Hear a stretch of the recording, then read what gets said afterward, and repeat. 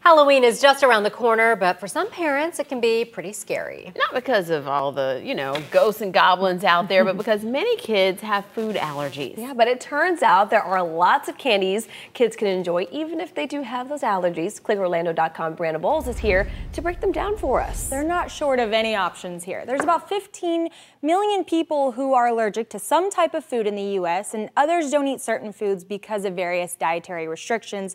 But don't worry, this doesn't mean you can't have any Halloween candy. You just have to know which ones you can have. So we put together this guide on ClickOrlando.com, and you can see a full list of candies you can eat.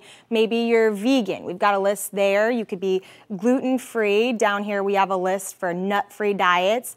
Or maybe you're just on a kosher diet, and we've got those options too. I mean, each category has a pretty long list, so chances are there's something in there that may even surprise you. And other things to note, some celebrations in town like Mickey's Not So Scary Halloween Party and SeaWorld Spooktacular do offer allergy-friendly treats, and some houses will too, usually indicated by a teal pumpkin outside. Of course, this list is a guide, and especially if you or your child has a serious allergy, you'll want to double check with the candy manufacturer, but at least the guide on ClickOrlando.com gives you guys a good place to start, some important stuff to watch out for this Halloween, guys.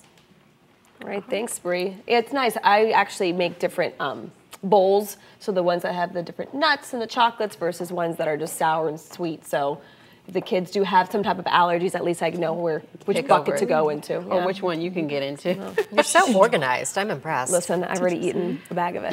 Snickers is like the top candy in Florida, according to some survey. Oh, really? It was Skittles, now it's Snickers. I can get on board with that. I ate some